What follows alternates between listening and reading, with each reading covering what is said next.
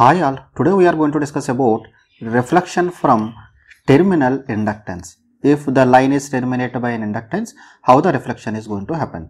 Let ZC is the characteristic impedance of your transmission line, and let us assume an incident wave is kept on this transmission line having a voltage of E. E is the incident wave. So when it reaches the terminal, let us assume this voltage across this inductance or your load I am taking as EL, and the current passing through this inductor or your load, so I am representing by IL. So some part will be reflected back also. Let us assume the wave that is reflecting back, so that I am representing by I suffix R. R stands for the reflected, the current wave.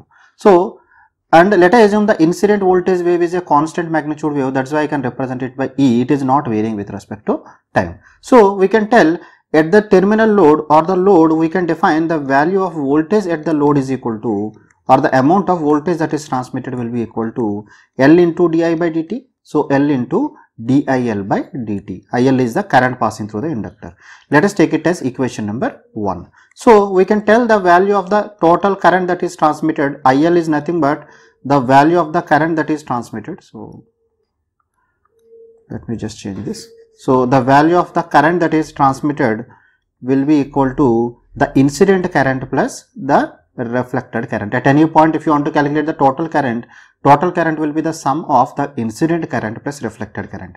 So that gives my total value of current at that point, or the transmitted current at the particular point. So we have already seen this. The value of I or the incident wave will be the incident voltage, let us take it as small e, divided by the ZC. So this we have already seen in our first lecture. So equation for the traveling wave. So there we have discussed this. You can refer to that lecture if you have doubt.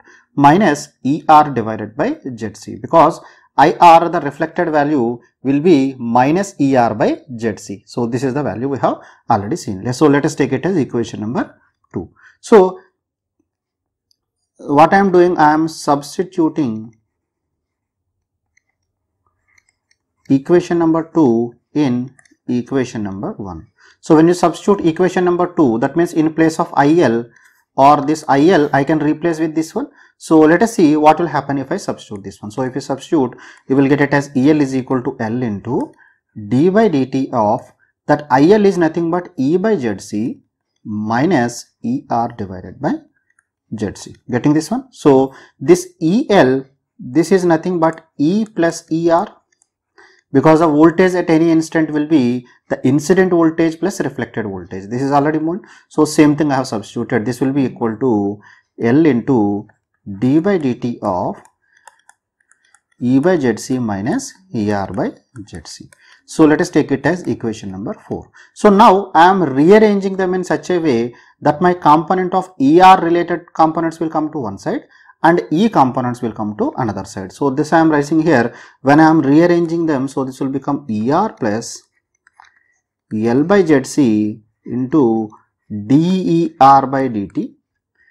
So this will be equal to minus E plus L by ZC into DE by dt. So let us take it as equation number 4. So we know as the incident wave E is of constant magnitude, that is capital E. So automatically the value of dE by dt will be equal to 0, because it is of constant magnitude and E can be replaced by capital E. So I am substituting in equation number 4. So this equation number 4 becomes ER plus L by ZC into DER by dt, reflected value by dt is equal to minus capital E, and this dE by dt becomes equal to 0. So this term becomes equal to 0. Up to here it came. So this I can rearrange. DER by dt will be equal to minus E plus ER, and this L by ZC I can bring to the second side. This becomes ZC divided by L. So this I can further simplify. DER by this one, this I am taking to denominator, dt taking to second side. This I am taking in the next page. So this will be DER divided by E plus ER. This will be equal to minus ZC by L into dt. So let us take it as equation number 5. So I am doing the integration on both sides. When you do the integration on both sides, it will become ln of E plus ER will be equal to minus ZC by L into T plus A. So this I am taking as equation number 6. So A is some constant. So A I have to evaluate from the initial conditions. We know the property of the inductor is whenever the suddenly some surge comes, because the surge means that is equivalent to the infinite frequency. So the inductor acts as a open circuit. That means at the time T is equal to 0, that means when the switch is closed or the wave has traveled or reached the terminal. So at T is equal to 0, so inductor acts as open circuit. So when it acts as an open circuit, entire wave will be reflected back. So reflected voltage wave will be equal to E. So we have already discussed that the line terminated by a resistance.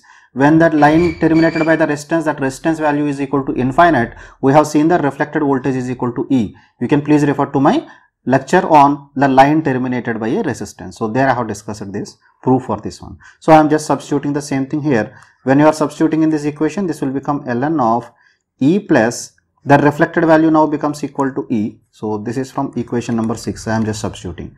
This will be equal to minus ZC by L. This will be multiplied by time is equal to 0. So this term becomes 0 plus A. So or from this I can tell my value of A is equal to ln of 2E. So this one I can substitute in equation number 4, equation number 6, right? Equation number 6. So now equation number 6 becomes ln of E plus ER is equal to minus ZC by L into T plus ln of 2E. So this ln of 2E I can bring to the second side. This is ln of A minus ln of B will be equal to ln of A by B. So this I can simplify it ln of E plus ER divided by, sorry, this will be E plus ER, because ln of A minus ln of B, so that will become ln of A by B, right? So ln of E plus ER divided by 2E, this will be equal to minus ZC by L into T. This is what we get. So in order to convert this logarithm to the exponential, if you convert, so you will get at E plus ER divided by 2E. E plus ER by 2E will be E to the power of minus characteristic impedance by L into T. This is what we got. So from this I can calculate my value of ER. ER will be equal to, this is 2E into E to the power of minus ZC by L into T, and this E will come to the second side, this will become minus E. Getting this one? So this E I can take out and simplify it, so that I am doing the simplification here. So this will be written as ER is equal to E into 2E to the power of minus ZC by L into T minus 1. So let us take it as equation number 8. So we got the equation for the reflected value. So what is the value at your load, or the transmitted voltage will be incident voltage plus reflected voltage. So this will become equal to incident voltage is E plus reflected voltage is E into 2E to the power of minus ZC by L into T minus 1. So what will be the value? 2E into E to the power of minus ZC by L into T. This is my equation number 9. So similar way I can calculate my value of the IL, the current passing through the load, will be equal to I dash plus I double dash, or this is nothing but incident voltage by ZC minus reflected voltage divided by ZC. So if you substitute the value, you will get it as 2E by ZC into 1 minus E to the power of minus ZC by L into T. Let us take it as equation number 10. So let us try to summarize how these equations or the wave comes. So this wave I am representing, so with respect to the time how the things are varying. Let us assume I am representing some line, this is equal to minus E. So let us take this as plus E and let us take it as plus 2E. So I am just extending the lines from here. So this is corresponding to E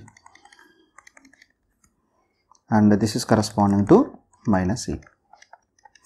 Okay, let us take one by one wave now. So I am taking different colors for different things. So let us calculate or see for the case of the reflected voltage. So reflected voltage is here, the reflected voltage at time t is equal to 0, e to the power of 0 becomes 1, this becomes 2 minus 1, this will become E. That means at t is equal to 0, it becomes E, and at t is equal to infinite, the t is equal to infinite, e to the power of minus infinite will be 0. This becomes minus E. That means it will start from plus E, it will gradually decay and it will reach minus E at infinite.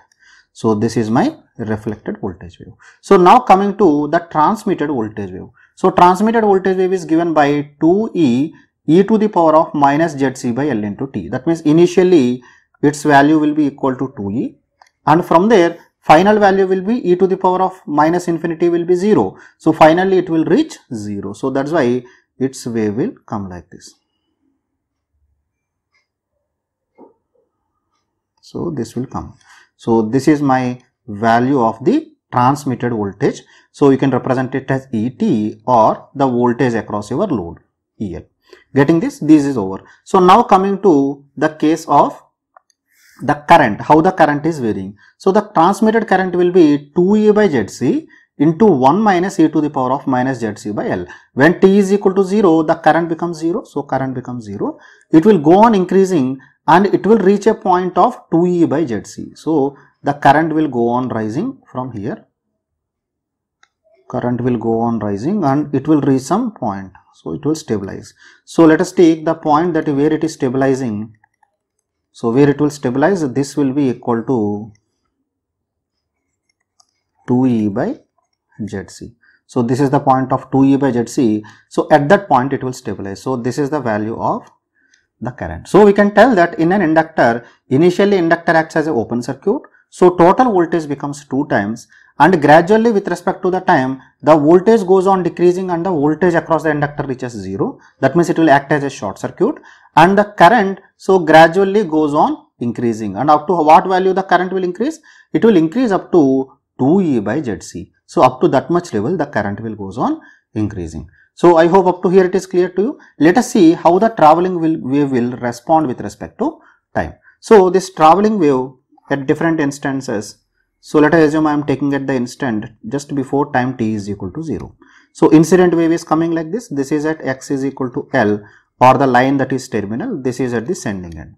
So after some time what happens? It will go and this will touch this one and start reflecting back. So when it start reflecting back, so the reflected value becomes 2 times of E, and it will go on moving. The 2E will go on moving in the back side, or this is my value of the voltage at some instant.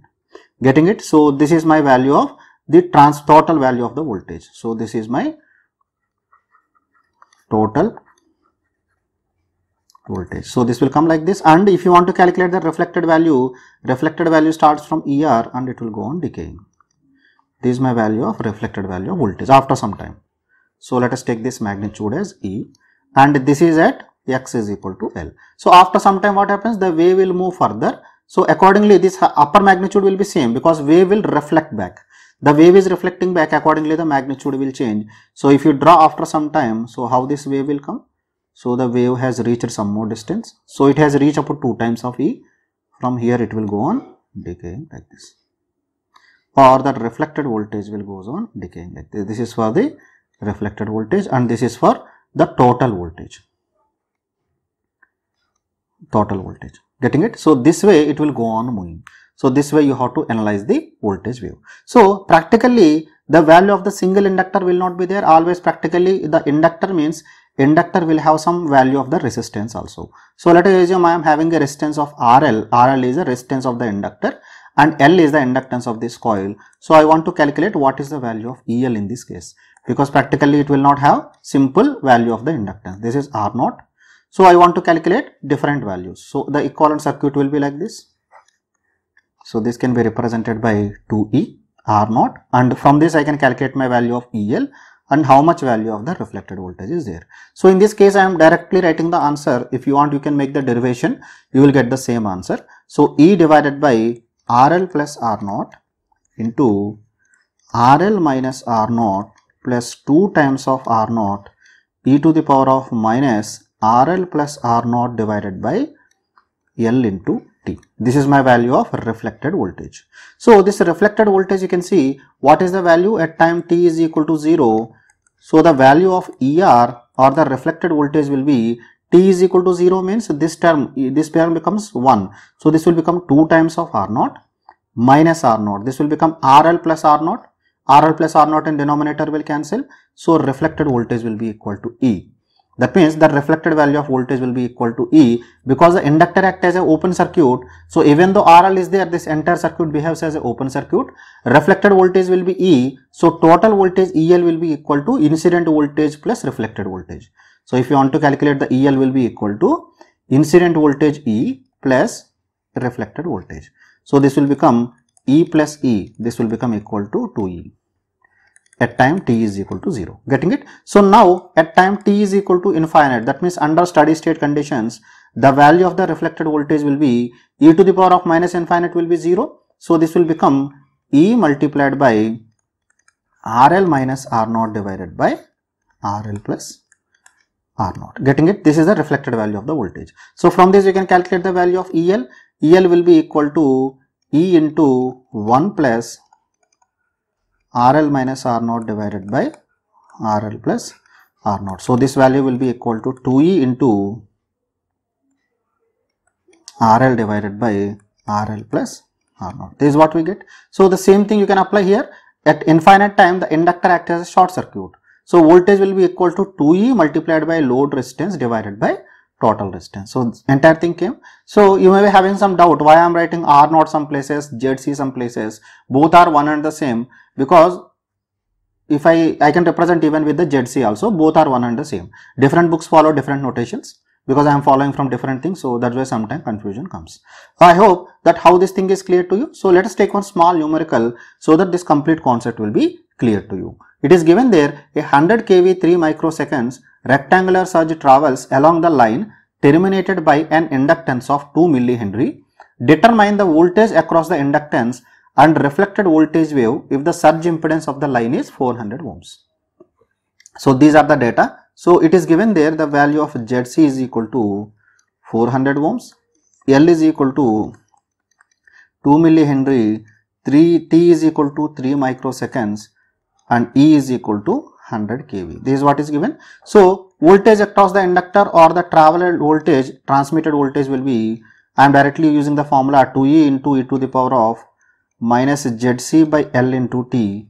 So this will become equal to 2 into 100 into e to the power of minus, the value of ZC is 400 into T is given as 3 microseconds. So 3 into 10 to the power of minus 6, and the inductor is given as 2 millihenry. So 2 into 10 to the power of minus 3.